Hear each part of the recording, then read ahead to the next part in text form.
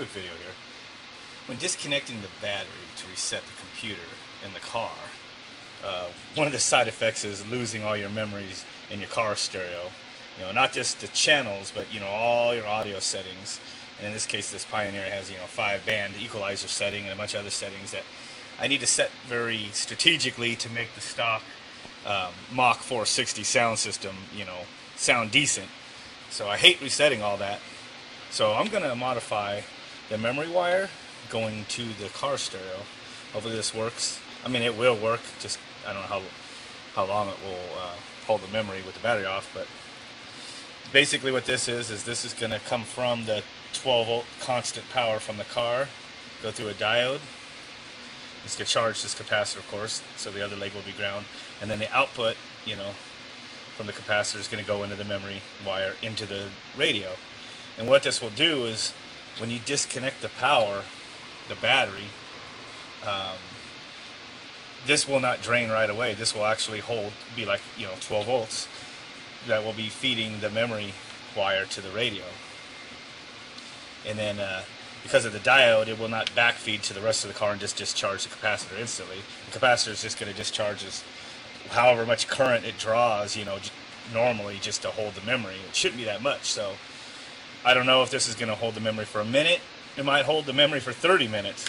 I just want it to hold the memory long enough to take the battery, disconnect it for a few minutes, and discharge the rest of the system in the car to clear the car computer,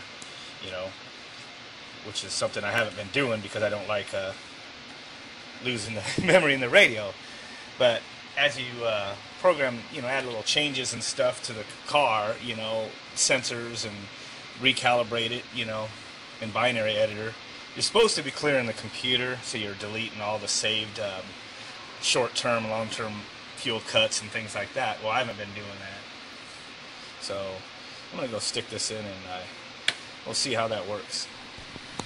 Okay, hope this is picking up the audio okay. Kind of windy because I have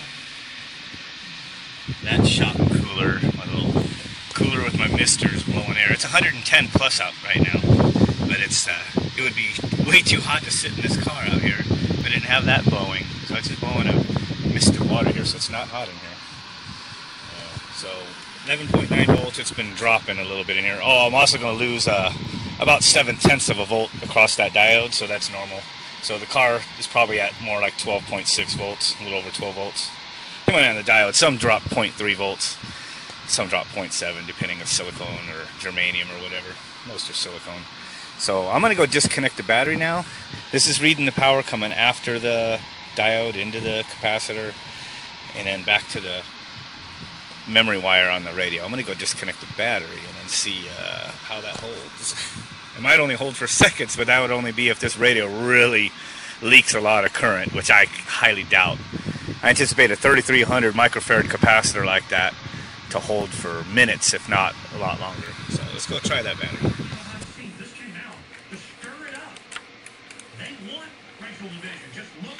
Battery's disconnected.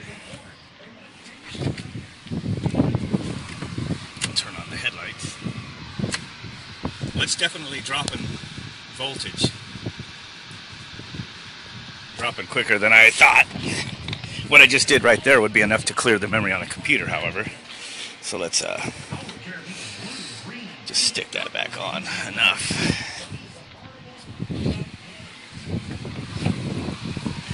See if the memory held.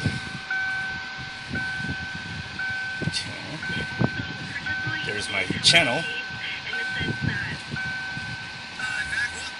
Yeah, so it held, even though it dropped down to like 6 or 7 volts.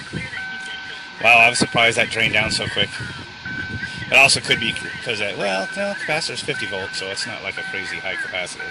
Sometimes the working voltage is like way higher than what you're using, you might not get the proper characteristics of the capacitor, but it's normal to have at least double the working voltage. So 50 for a 12-volt system, that's good. So it works. I just won't be able to have the battery disconnected for probably more than half a minute. That's long enough to pull the battery, drain down the system with your lights, do something, hit the brake pedal, whatever, that'll discharge the capacitors in your engine computer. and that'll clear your computer for you without losing memory in your radio. So pretty simple mod. I'm glad I tested that because it's going to work to clear the computer when I want to just clear the computer. But when I want to disconnect the battery to do something on the engine, obviously that's going to drain and not hold memory. So I just spliced in 2 more wires. There's another diode in the shrink tube there. That way current can only go one way. I'm going to keep these stashed back here. I'm going to try to put them out here where I can reach behind the carpet or something and get them. But I'm going to be able to connect one of my small 12-volt batteries to this. And what it'll do is it's after, the first diode, so it will not backfeed to the car system.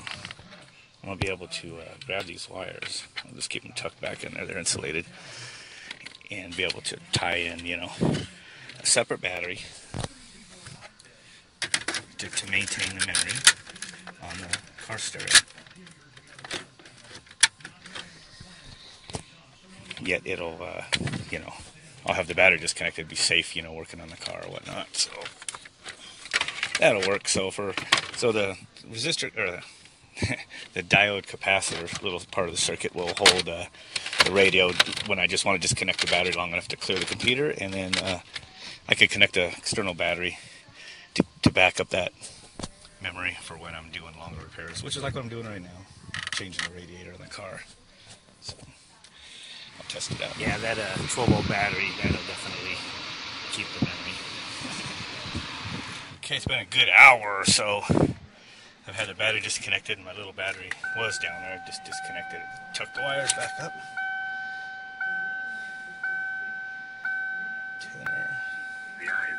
Yeah, so it retained the memory. 403, that is the time.